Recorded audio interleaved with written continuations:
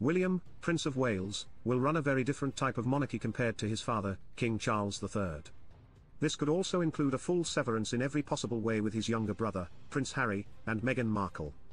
William is already planning for when he becomes king, and he doesn't see a future for the Sussexes in the royal family, an insider spilled. The feeling is that allowing the Sussexes back into the fold is a bad move, and they should be re-signed to the fringes indefinitely, they added. The future king's ideas about how to address Team Sussex are radically different from how the current king views the situation. Although it could be many years before he becomes monarch upon his father's death, the heir to the throne is reportedly trying to envision how to neutralize the Sussex problem.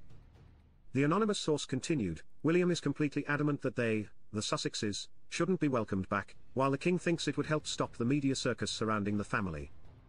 William doesn't think the Sussexes have much more ammunition, and they've already played their best cards. Charles is the only senior member of the family who is holding out any hope of a reconciliation, but that has more to do with Harry being his son than anything else. If the 75-year-old King Charles III shares his mother and father's longevity, he could reign for another 20 to 25 years.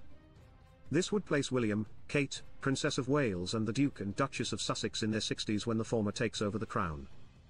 Numerous royal analysts have said that the unknown variables of how these years unfold make it difficult to even imagine a stable monarchy by that time.